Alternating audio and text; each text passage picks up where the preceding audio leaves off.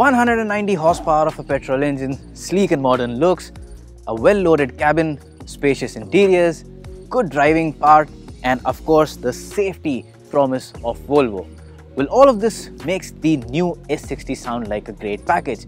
But the challenge here is that the new Volvo S60 will have to take on the likes of the mighty BMW 3 Series, Mercedes-Benz C-Class, and the Audi A4 and the Jaguar XE as well. So is the S60 good enough to take on these mighty contenders and come out as a winner and make a place for itself in the segment? Well, the next few minutes is exactly what we'll find out.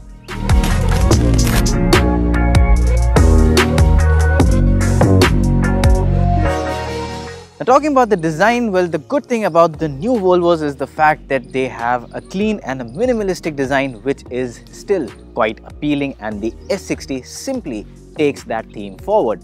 Now at the front you can see you have this chrome grille and it looks good. You of course have this Volvo badge on it, and the front end is quite clean with these sharp LED headlamps, and they have this signature Thor hammer LED DRL element in them, which combined gives the S60 a sleek and a hunkered down look, which in turn gives the car a very dynamic proportions.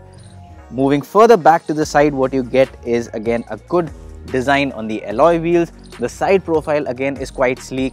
You have a sporty profile to the side because of the roof line, which starts tapering around the C-pillar and goes on right up till the boot lid. Even the length of the car is quite nice, and this just gives the car a very planted stance. When you look at the rear, you have again the signature Volvo tail lamp design, which looks nice, and like I said earlier, it is basically a clean design, which is what you see all around the car, and that is what makes the S60 different from its competition.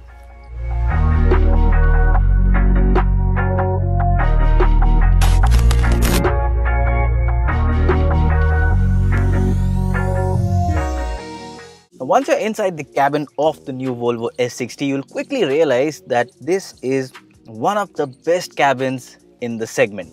Now, first of all, if you look at the dashboard, it has a very premium dashboard. The material quality on the top part is top notch. The middle part, again, the finish is very nice, and you cannot miss this wooden pieces here. The wooden inserts are of very nice quality. Of course, even the lower parts in the lighter color are of good material quality. So yes, the fit and finish all around the cabin is quite impressive.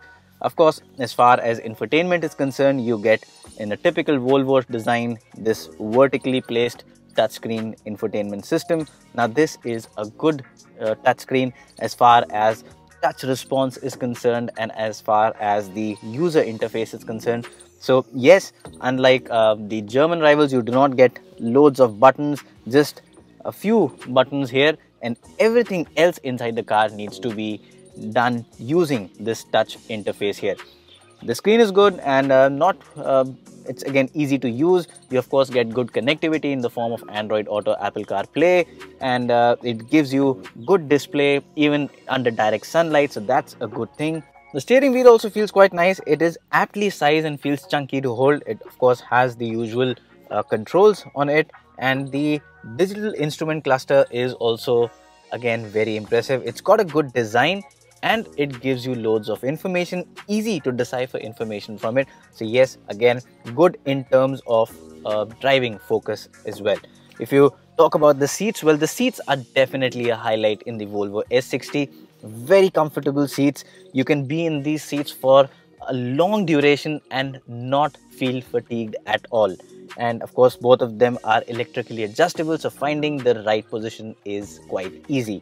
In terms of space, the door pockets have a decent amount of space. You can put in a fair bit of things in them, and again you also have space here under the driver armrest. So yes, a good cabin as far as the front experience is concerned. Features also, well, the S60 is quite loaded and it actually beats some of its rivals as far as features are concerned. If you move away from the infotainment system, well, you get a wireless charging pad, which is pretty much the norm these days, and you also get a fantastic Harman Kardon audio system, and the sound quality is something you have to experience in this car it is quite impressive. You also get a sunroof, and this is not a regular sunroof, it's a larger sunroof. Again, it's not exactly a panoramic, but it's somewhere in the middle. So yes, a good size, and again it's electrically operated, and of course, like I said earlier, everything else in the interior is quite nice. Now that leaves us with the rear, so let's head to the rear seat and find out what's in store. Once you're in the rear seat of the Volvo S60, you continue to realize that you're getting good value for your money, because what you get is one of the most spacious rear seat experiences in the segment. Now you can see with the driver seat adjusted to my driving preference, 5 feet 8 inches for reference, there is a lot of knee room to spare. I can easily slide my feet under the driver's seat, get a good seating position, and find myself to be quite comfortable. If I talk about the headspace, well, despite the sloping roofline, the headspace is decent, I would say. Not great, but yes, decent, and someone who's slightly taller than me will still find themselves not brushing their head against the roof. The seat itself again is quite nice. If you look at the backrest angle, the cushioning, the side support especially is very impressive. Now if you talk about the part here, the lower part, well, again the cushioning is good. What could have been a little better is the fact that the under thigh support is just about okay for me. So if you are someone who's taller than me and you're going to be in this seat for a long duration, well, at that point of time you could find the under thigh support to be a bit on the downside, but again that's only if you're going to be here for a long time. Well, beyond that, you can have two people sitting comfortably in the rear seat. If you try and place three, well, the seat is wide enough, but the high rising transmission tunnel will make the middle passenger quite uncomfortable. And beyond that, if I talk about space and utility, well, the door pockets they have space which is just about okay, and there are of course some storage areas behind the driver's seat and the co-passenger seat, so you can put in some papers or stuff. There's also this nice cushioned armrest here, and there's also the option of accessing the boot through this space given here. So again, yes, good in terms of convenience. What you get here is temperature control, so you get the controls for the air conditioning unit. It's a digital display, looks good, looks modern, and adds to the plush feel of the cabin. There's also a dual point for Type-C charging, so again it's possible to keep multiple devices charged on the go. And now on to the driving experience of the new Volvo S60. Well, as far as the engine goes, this is powered by a 2-liter turbocharged petrol engine, and you get a healthy output of 190 horsepower. Now if you look at the segment, well, of course the power is right up there with the rivals. And how is it to drive? Well, it is a nice car to drive, no doubt about that. So it's got a very nice refined engine. The engine is refined, it gives you a very premium feel when you're driving, so there's very less sound that really filters inside the cabin. So yes, good on that part. In terms of acceleration, well, it accelerates cleanly off the line, and once you go past about 2000 rpm, well, that's when the turbo is really in its element and you get a strong surge of acceleration. So yes, good to drive, and actually quite fun to drive as well. But again, it's not really as good as, say, the BMW 3 Series. So it is, I wouldn't say it's an out and out enthusiast's car, but yes, it will keep pretty much most of the buyers happy, because it is fast, it can get you to a good speed with ease. So driving on the highways or the expressways is again going to be a breeze and quite fun. So yes, good in that respect. The steering again is quite nice. It's a direct steering. The car goes where you want it to, and the feedback is, I would say, decent from the steering. The brakes again do a good job. That's a good thing. So in terms of safety, well, you would expect a Volvo to fare out well, and it does. The brakes bring in the car to a quick and a reassuring halt, even from high triple-digit speeds if you encounter a panic braking situation. Now coming to the gearbox, well, it's only one variant that the S60 is going to be offered right now as far as the powertrain package is concerned, and here you get an automatic gearbox which does its job fairly well, and it's mated to the engine well. So you get good and easy drivability, and it again offers a good balance between performance and efficiency. So when you're driving it efficiently, it's always eager to upshift, save you some fuel, and you also have the choice of switching to drive modes, talking of which you get 3: eco, comfort and dynamic. Now, coming to ride-in quality, well, the ride quality I would say is good. It's a little bit on the firm side. So yes, at low speeds, when you're going over broken surfaces or you're going over some deep potholes, some of the shock is transferred to the cabin. But once you gain some momentum, the ride quality improves a lot. And at high speeds or at medium city speeds, the ride quality is nice. And even if you're looking at it from a chauffeur-driven perspective, you will find yourself to be pretty comfortable in the rear seat. And as far as handling goes, well, the handling again complements the engine quite well.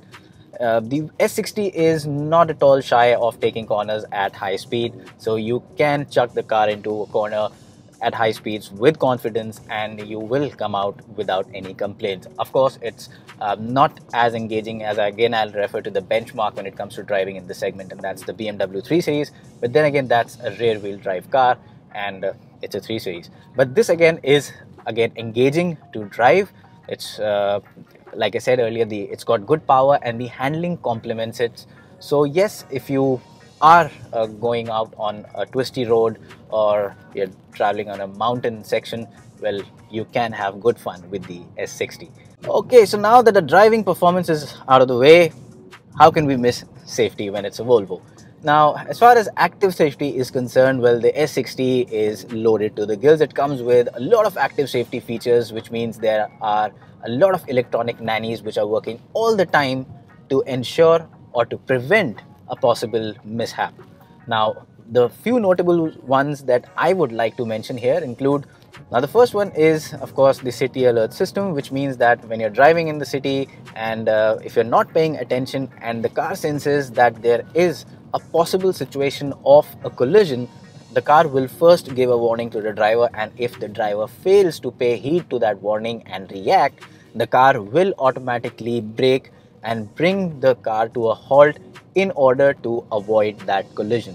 So that's a good thing. Of course, it also comes with lane guidance system. So if you are not being attentive on the road and you're veering off the lane, it gives you a gentle reminder through your steering communication that you are leaving your lane unindicated. And as far as passive safety is concerned, again, there is pretty much everything that you would expect in the segment, and Volvo claims that all of their cars are the safest in the business, and we have no reason to believe that they aren't. So what do you guys think about the Volvo S60? Well, would you want to buy it or not? Let us know in the comment section. And now coming to whether you should buy the Volvo S60 over its German or the Indian-owned British rival or not. And the answer to that is why not? Well, the Volvo S60 offers a very nice and a balanced package. It gives you everything ranging from a good design, a spacious cabin, good set of features, a nice driving experience, and of course the safety promise of Volvo. So yes, it definitely is a car that makes an impression. Now what we don't know as of now is the price, because this car will be launched sometime in March 2021 and the bookings will open from January next year. Now if Volvo is able to price the S60 competitively against its rivals, well, in that case I believe this car definitely demands your attention, as it is one of the best all-rounder cars in the segment. If you like this video, please share it and leave us a comment or two, and do not forget to subscribe to our channel to stay updated to all the upcoming videos.